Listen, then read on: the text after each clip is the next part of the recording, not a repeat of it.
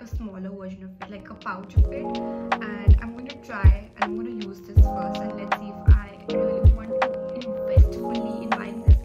But this is the second one I got, and then the third one is this one. This is the Vanille Maybelline lipstick.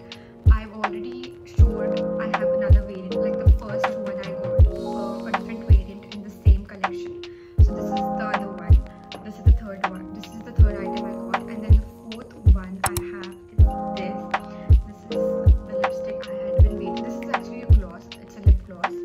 It's a lip gloss by Flossy, and it's in the shade Candy Remix. I have a different variant, a different shade in this as well. It's the Strawberry Jam one. It's really nice. It's like a pinkish sort of like a cotton candy sort of a shade. This is more like in peachy shades.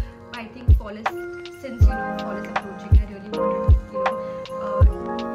to get in the whole vibe of fall and just try to update and upgrade my makeup a little. So I bought a peachy sort of a brown sort of a shade. I really like this one as well. I will give you guys a little swatch of it, so you guys get the gist.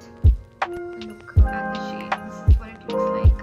It's a really nice peachy sort of a brown sort of a tone, peachy brown sort of a lip gloss, and I really like this.